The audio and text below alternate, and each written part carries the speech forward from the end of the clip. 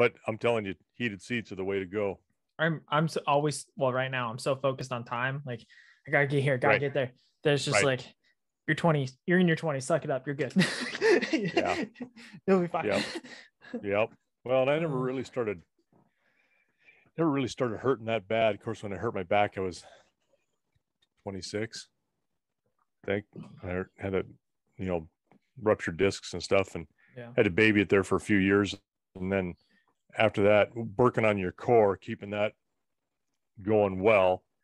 And that is the biggest thing to do. But then when everything starts getting stiff, my knees start hurting, just stiffening up and stuff after about 50. But some of it's normal, but other of it is just, you've worked your body, you've used the hell out of it. And then some of them it's injury stuff. You definitely feel that, which if I make it another 25 years, I'll be what?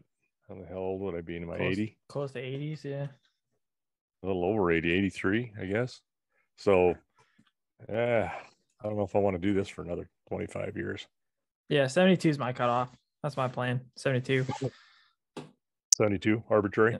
Yep, 72. No, not arbitrary. Like, that's my hard cutoff, man. Yeah, I know. Even at 72, your grandpa was doing some pretty good stuff right up to that. Grandpa Grandpa Henry too. He was doing pretty dang good.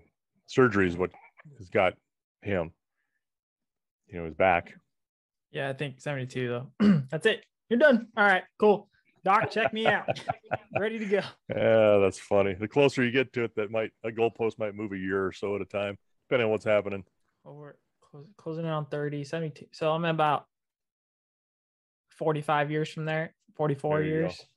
There you go. Yeah, we'll see. We'll see.